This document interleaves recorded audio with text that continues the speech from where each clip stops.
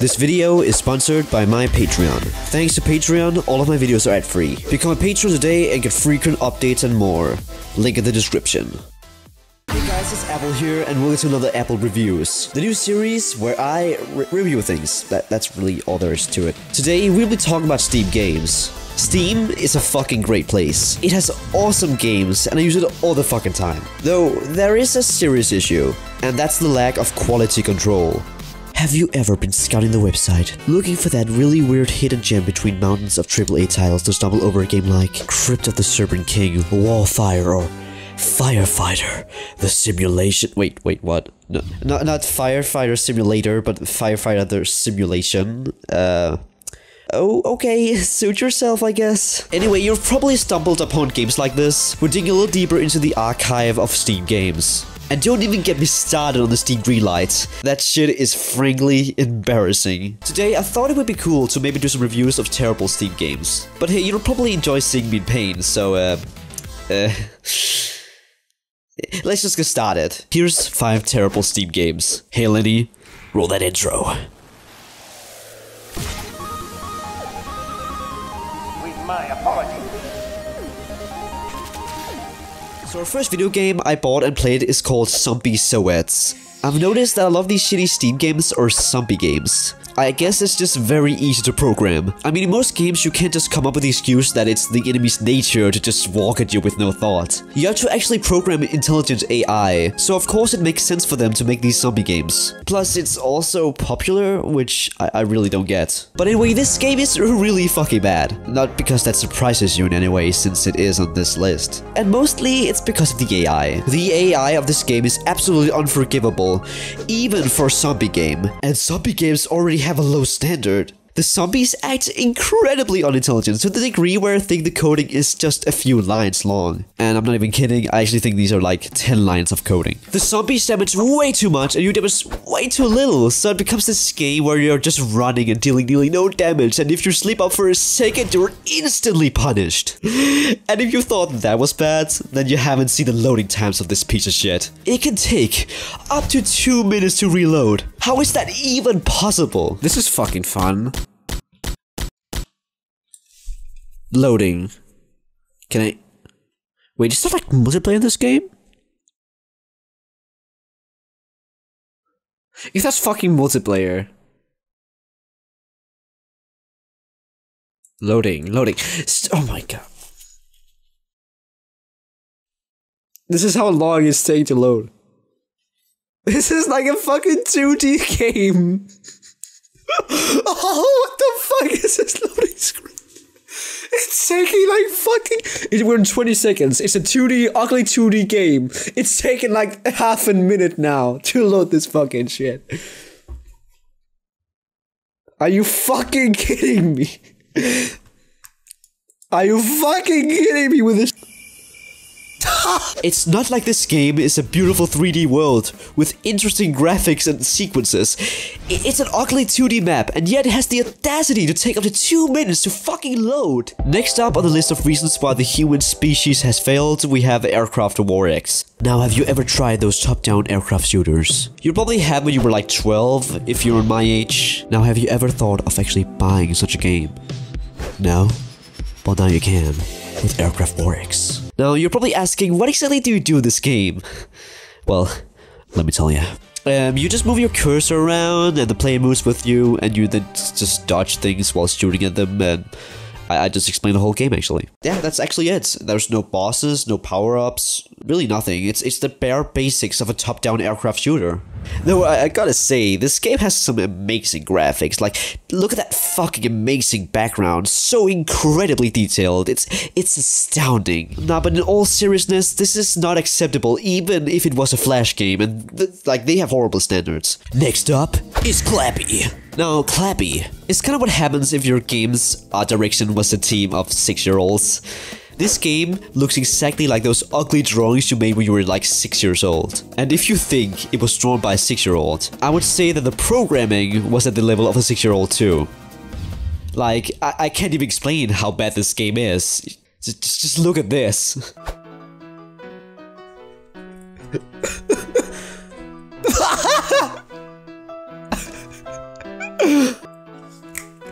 fuck yeah, dude. That's my fucking jam. Holy shit, dude.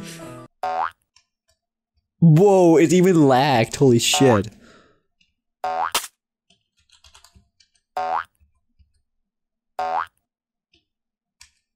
What the What? What? What the fuck? This You have to be fucking kidding me. Is this made in Game Maker by any chance? Holy fucking shit. I made games in Game Maker when I was fucking 12! This can't be fucking real. This can't be fucking real.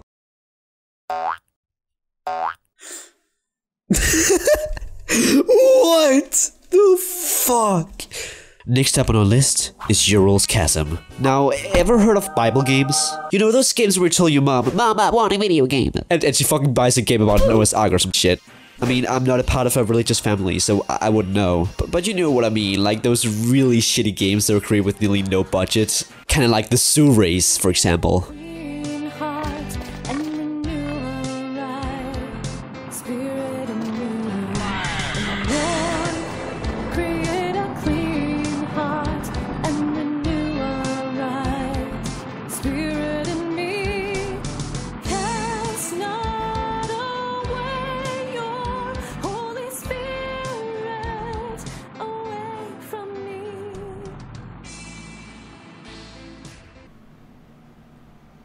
By the way, look at this fucking intro. I remember buying it in the 90s.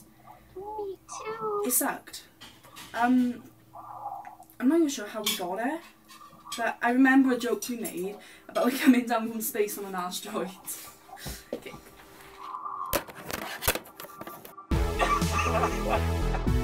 The main game starts with you flying around in a spaceship collecting Bible passages. This takes such a long time that I just gave up after that. Apparently there's like more than this after this segment of the game, but I couldn't bother to finish it and quit after like 10 minutes. You may think I should play more to be able to criticize it, but that's kind of like saying you have to endure waterboarding for more than 10 minutes. If you want a short description of this game, Steve Gaming FR explained it best when he described the game as electronic vomit. I would say that explains the game pretty well. So we've come to the last game in this video, and trust me, I have saved the worst for last. Our last game is called Bold New World.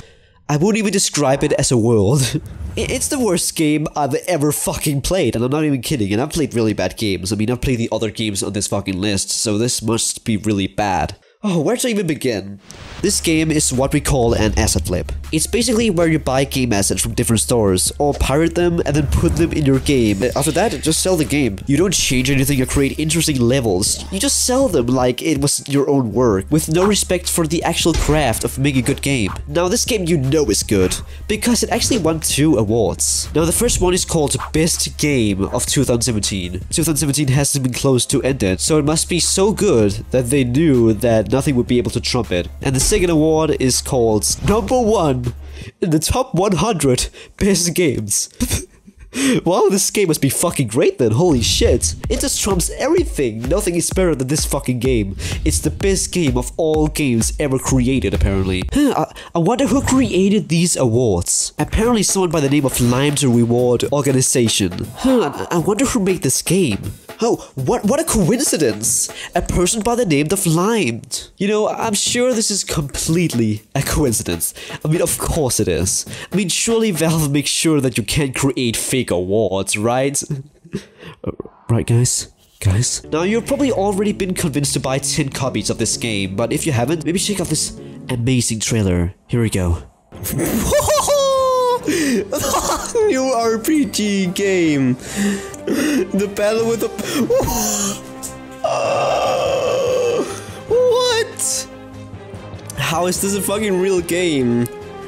Oh my... New... What? You still don't want to buy this amazing game? Okay then. Maybe this incredibly accurate description of the game will convince you. In the game, you will have unique battle in melee weapons, a beautiful graphics, a big medieval town. You know, I really wish more games had unique battle in melee weapons. This is actually my favorite genre in video games, so I fully support this game testing new boundaries. Now that you've got a little taste of what this game offers, get ready to get your mind blown by this game's unique battle in melee weapons. Whoa, I have 500 FPS. Like, okay, this is like already where you know it's shit. Because you know firstly that this is stolen. I'm pretty sure, like, you just expect things to be stolen. There's also an about section. Is there anything on it? There's nothing on the about section, what? So basically, yeah, there's no about, like, it says about, but that doesn't even work. Like, the about section doesn't work. Every time I try to switch, it like takes, it's requiring for it to load. You can load a game, so start game, let's see here. What? I'm already fighting?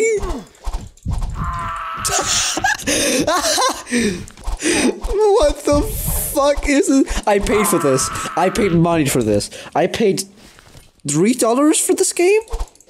Probably more than that. How is this acceptable? What the fuck is this fucking texture over here? Like it's mirrored. It's like a mirrored texture. It looks really fucking weird. This is fucking terrible. What the fuck is this game? At least one thing I can say that's good is that it's actually running pretty high FPS, but it's not very hard to create. Oh wait, no, it's not running high FPS. It's 90 FPS on this shitty map on like a pretty decent graphics card. And it's not, it's only 90 FPS, and I have a 144 Hz, and I can fucking play TF2 with way better. What? What the fuck is going on? What? Why is it all? So, yeah, those are the games. I fucking... Oh my god. As you can see, there's no reason to improve Steam's quality control. I actually think this game is a perfect example of how great Steam is. But all jokes aside, the lack of quality control is a serious issue with this client. Steam should begin taking this shit seriously, because it's damaging the chances of good games getting a chance in the spotlight. Another problem is that people buy these games no matter the quality. Two of my Steam friends apparently own these games. Why, you may ask? Well, if you check their Steam profiles, you'll see they both want a high level on Steam. So they get free EXP on their Steam level by buying shitty games. This is really clever by Valve since it encourages people to buy a really high amount of games, which is of course really beneficial for Valve itself. But I think this is a serious issue if this is the consequences. If people can make shit games and actually get sales because people are buying them without actually playing them, that's seriously bad for the market. I mean, at least you can get a refund. I mean, it's great that they have added that, so that's at least a plus. I did get a refund myself, and I had no issue removing the game from my library and getting my money back, so that's a good thing. I'm glad that I didn't waste my money on that shit, because apparently they're getting rewarded for making this bullshit, and I don't think that's okay. So guys, thanks for watching. If you want more videos like this one, be sure to support me on Patreon. Otherwise, have a great day, and thanks for watching, guys. Appreciate it. Bye.